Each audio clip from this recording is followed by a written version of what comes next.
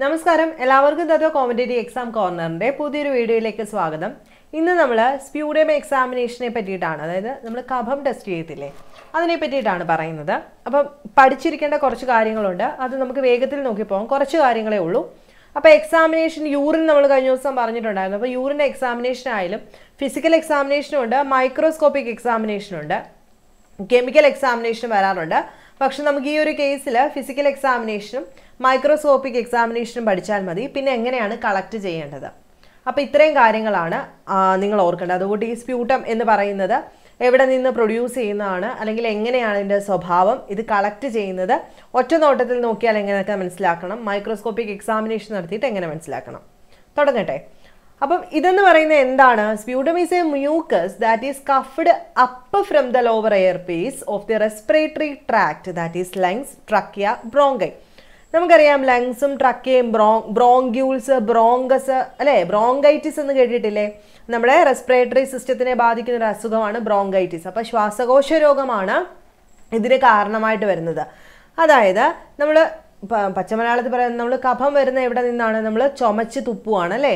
അപ്പം അങ്ങനെ പ്രൊഡ്യൂസ് ചെയ്യുന്ന അല്ലെങ്കിൽ ലോവർ എയർവേസിൽ നിന്നും റെസ്പിറേറ്ററി ട്രാക്ട്, അതായത് ലങ്സിൽ നിന്നും ട്രക്കിയിൽ നിന്നും ബ്രോങ്കസിൽ നിന്നും എല്ലാം വരുന്ന മ്യൂക്കസിനെയാണ് നമ്മൾ എന്ത് വിളിക്കുന്നത്? സ്പ്യൂട്ടം എന്ന് വിളിക്കുന്നത്.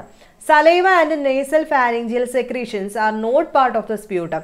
നമ്മൾ സലൈവയോ അല്ലെങ്കിൽ നേസോ ഫാരിഞ്ചിയൽ ട്യൂബ് ഉണ്ടല്ലോ, അതായത് ആ ഫാരിങ്സിൽ നിന്ന് വരുന്ന ഒരു സെക്രീഷൻസിനെ ഒന്നും നമുക്ക് ഈ കഫം എന്ന് പറയുന്ന സെക്ഷനിലേക്ക് പെടുത്താറില്ല.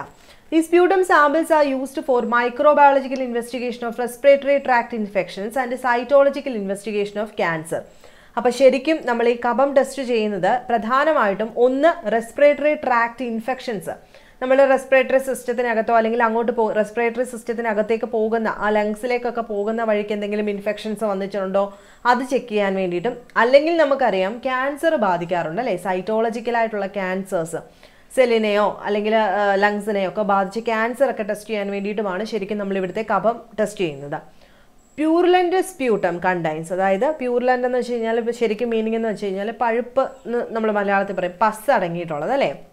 അപ്പോൾ ശരിക്കും പഴുപ്പ് കൂടി നിൽക്കുന്ന ആ ഒരു രീതിയിലുള്ള ഒരു സ്പ്യൂട്ടത്തിനെയാണ് നമ്മൾ പ്യൂർലൻ്റ് എന്ന് വിളിക്കുന്നത്. അതായത് പസ് compost of white blood, WBC അടങ്ങിയിട്ടുണ്ടായിരിക്കും, cellular debris, dead tissue, serum fluid and viscous liquid.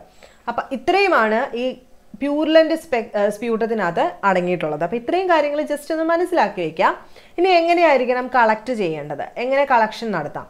നമ്മൾ എപ്പോഴും പറയുന്ന പോലെ തന്നെ ഏർലി മോർണിംഗ് സാമ്പിൾ ആയിരിക്കണം. അതായത് deep cough is preferred sample four analysis. നമ്മൾ നന്നായിട്ട് ചുമച്ച് തുപ്പാന്ന് പറയില്ലേ, അതായിരിക്കണം അനാലിസിസിന് വേണ്ടിയിട്ട് എടുക്കുന്നത്. For the diagnosis of tuberculosis sample may be collected on 3 consecutive days.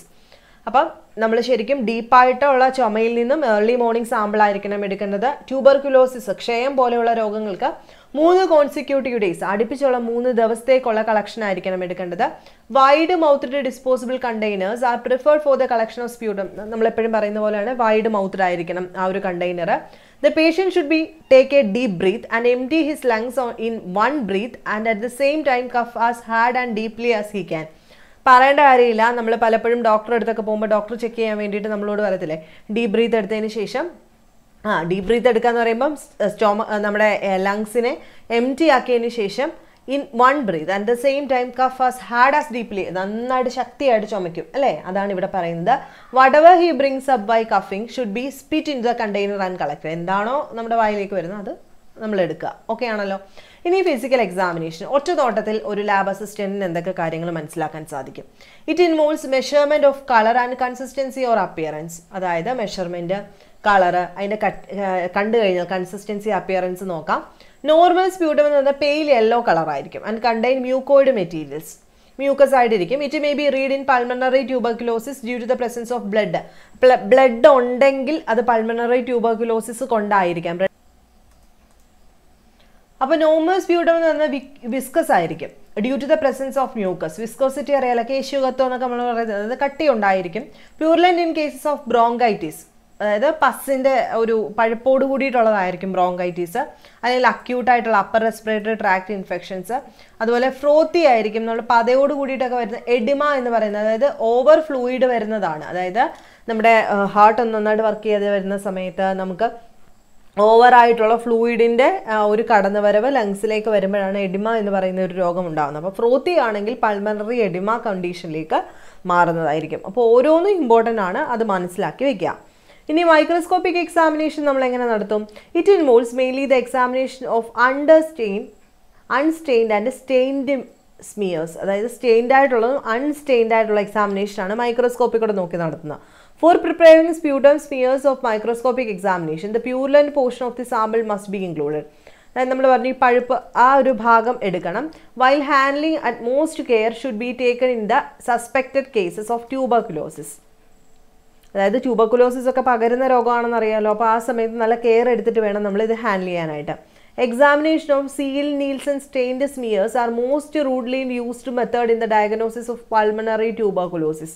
Examination of Seale-Nielsen stained smears ആയിരിക്കണം നമ്മൾ ഈ ട്യൂബർകുലോസിസിൻ്റെ ഡയഗ്നോസിസിനൊക്കെ യൂസ് ചെയ്യുന്നത്. Gram stained smears R commonly, ഈ സ്റ്റെയിൻഡ് എന്ന് വെച്ച് കഴിഞ്ഞാൽ എന്താണെന്ന് മനസ്സിലാവും. നമ്മൾ കളേഴ്സ് ഒക്കെ ആഡ് ചെയ്തിട്ട് കുറച്ചുകൂടെ മൈക്രോസ്കോപ്പിക് വിഷൻ കൂടുതലായിട്ട് കിട്ടാൻ വേണ്ടിയിട്ട് ചെയ്യുന്നതാണ് സ്റ്റെയിൻഡ്. അൺസ്റ്റെയിൻഡ് എന്ന് വെച്ച് കഴിഞ്ഞാൽ നമ്മൾ ഒറിജിനലായിട്ട് തന്നെ നോക്കുന്നത്. ഓക്കെ ആണല്ലോ. Gram stained smears R commonly used for the detection of bacteria causing respiratory infections. Bacteria ഉണ്ടാക്കുന്ന ഒരുപാട് റെസ്പിറേറ്ററി ഇൻഫെക്ഷൻസ് ഉണ്ട്. അത് ഏതൊക്കെയാണ്? ന്യൂമോകോക്കെ, ഹീമോഫിലസ്, സ്റ്റാഫിലോകോക്കസ്, അങ്ങനെ കുറച്ച് ഏറെ അസുഖങ്ങൾ റെസ്പിറേറ്ററി സിസ്റ്റത്തിനെ ബാക്ടീരിയ കാരണം ഉണ്ടാകുന്ന ഇൻഫെക്ഷൻസ് ആണ്. അതൊക്കെ കണ്ടുപിടിക്കാനായിട്ട് നമ്മൾ ഗ്രാം സ്റ്റെയിൻഡ് സ്മിയേഴ്സ് ആണ് ഉപയോഗിക്കുന്നത് കോമൺ ആയിട്ട്.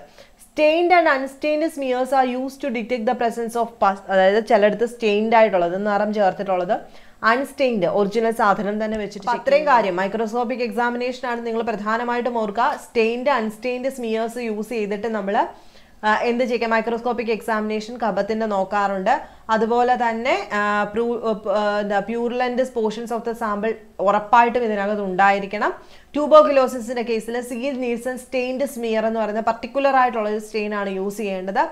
അതുപോലെ തന്നെ ഗ്രാം സ്റ്റെയിൻഡ് സ്മിയേഴ്സ് ആയിരിക്കണം എവിടെ? ബാക്ടീരിയ ഉണ്ടാക്കുന്ന അസുഖങ്ങൾ റെസ്പിറേറ്ററി ഇൻഫെക്ഷൻസിന് യൂസ് ചെയ്യേണ്ടത്. അതുപോലെ തന്നെ എന്താണ്? സ്റ്റെയിൻഡും അൺസ്റ്റെയിൻഡ് സ്മിയേഴ്സ് ഡിറ്റക്ട് ചെയ്യാനായിട്ട്, അത് പസലിലും എപ്പിത്തീലിയലും RBC. ഇവിടെ ഡെമോൺസ്ട്രേഷൻ പറയുന്നുണ്ട് Seale-Nielsen സ്റ്റെയിനിങ് ടെക്നിക്കിന്. അതായത് ട്യൂബർകുലോസിസ് ടെസ്റ്റ് ചെയ്യുന്നത് ഒരു സ്റ്റിക്ക് ഉണ്ട്, ഒരു ആപ്ലിക്കേറ്റർ സ്റ്റിക്ക് വെച്ചിട്ട് പ്യൂർലന്റ് പോർഷൻ എടുക്കുന്നു. കഫത്തിന്റെ ആ പ്യൂർലന്റ് പോർഷൻ, പസ് അടങ്ങിയിട്ടുള്ള ഒരു സാധനം, അതൊരു ഹീറ്റ് ചെയ്യുന്നു, ഫിക്സ്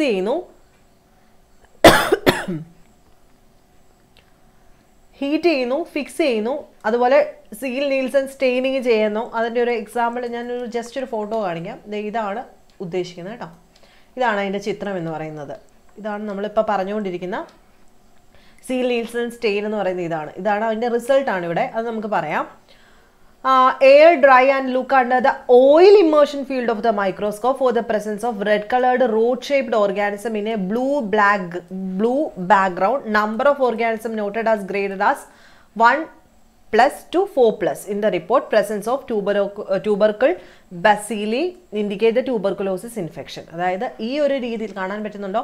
ഈ ഒരു രീതിയിലാണ് നമുക്ക് റോഡ് ഷേപ്പ്ഡ് ഒരു ബ്ലൂ കളറിലുള്ള ഇത് കിട്ടും.